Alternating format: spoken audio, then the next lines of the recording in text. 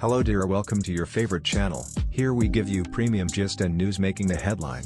If you are new, please subscribe and don't forget to click the bell button. So guys, there's been a lead on what might have really happened to Ifeanyi. The two people who might have been responsible for Ifeanyi's death have finally been arrested by the police.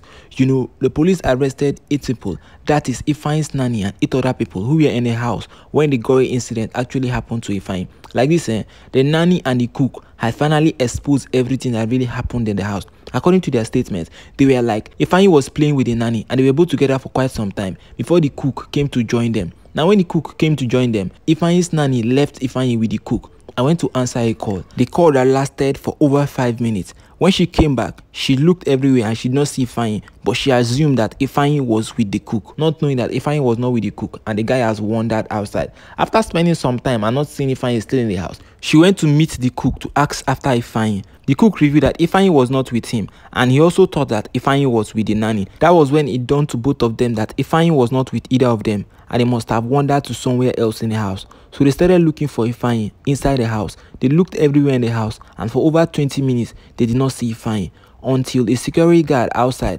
spotted Ifeanyi in the swimming pool and decided to go and rescue him, thinking that he does not know how to swim and he was already drowning. When they brought Ifeanyi out of the swimming pool, the guy has already gulped a lot of water and he was almost unconscious, so they quickly rushed him to the hospital. But when they got to the hospital, Ifeanyi has already given up the ghost and there was nothing they could do to revive him again.